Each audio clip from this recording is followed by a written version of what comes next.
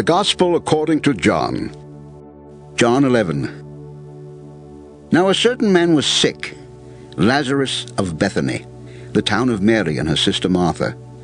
It was that Mary who anointed the Lord with fragrant oil and wiped his feet with her hair, whose brother Lazarus was sick. Therefore the sisters sent to him, saying, Lord, behold, he whom you love is sick. When Jesus heard that, he said, This sickness is not unto death, but for the glory of God, that the Son of God may be glorified through it. Now Jesus loved Martha and her sister and Lazarus.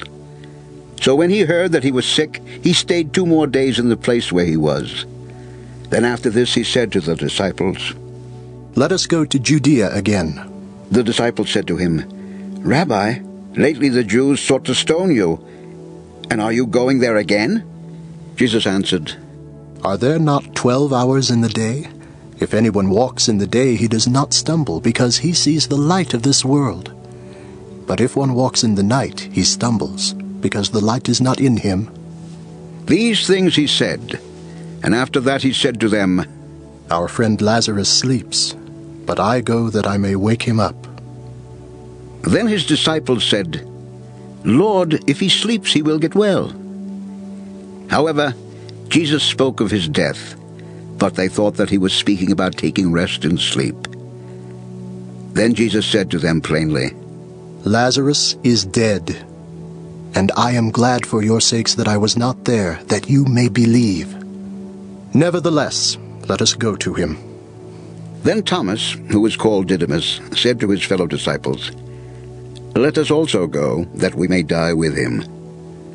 So when Jesus came, he found that he had already been in the tomb 4 days. Now Bethany was near Jerusalem, about 2 miles away.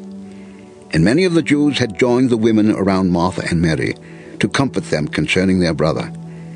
Then Martha, as soon as she heard that Jesus was coming, went and met him, but Mary was sitting in the house.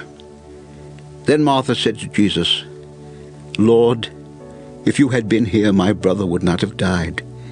But even now I know that whatever you ask of God, God will give you. Jesus said to her, Your brother will rise again. Martha said to him, I know that he will rise again in the resurrection at the last day. Jesus said to her, I am the resurrection and the life. He who believes in me, though he may die, he shall live. And whoever lives and believes in me shall never die. Do you believe this? She said to him, Yes, Lord. I believe that you are the Christ, the Son of God, who is to come into the world.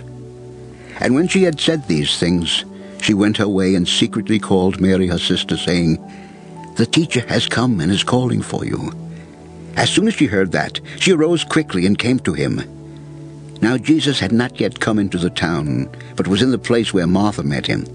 Then the Jews who were with her in the house and comforting her, when they saw that Mary rose up quickly and went out, followed her, saying, She is going to the tomb to weep there. Then, when Mary came where Jesus was and saw him, she fell down at his feet, saying to him, Lord, if you had been here, my brother would not have died. Therefore, when Jesus saw her weeping, and the Jews who came with her weeping, he groaned in the spirit and was troubled. And he said, Where have you laid him? They said to him, Lord, come and see. Jesus wept. Then the Jews said, See how he loved him. And some of them said, Could not this man who opened the eyes of the blind also have kept this man from dying? Then Jesus, again groaning in himself, came to the tomb. It was a cave, and a stone lay against it. Jesus said, Take away the stone. Martha, the sister of him who was dead, said to him, Lord, by this time there is a stench, for he has been dead 4 days. Jesus said to her, Did I not say to you that if you would believe, you would see the glory of God? Then they took away the stone from the place where the dead man was lying. And Jesus lifted up his eyes and said, Father, I thank you that you have heard me, and I know that you always hear me. But because of the people who are standing by, I said this, that they may believe that you sent me." Now when he had said these things, he cried with a loud voice, "Lazarus, come forth!" And he who had died came out bound hand and foot with grave clothes, and his face was wrapped with a cloth. Jesus said to them, "Loose him and let him go." Then many of the Jews who had come to Mary and had seen the things Jesus did believed in him. But some of them went away to the Pharisees and told them the things Jesus did. Then the chief priests and the Pharisees gathered a council and said, "What shall we do? For this man works many signs.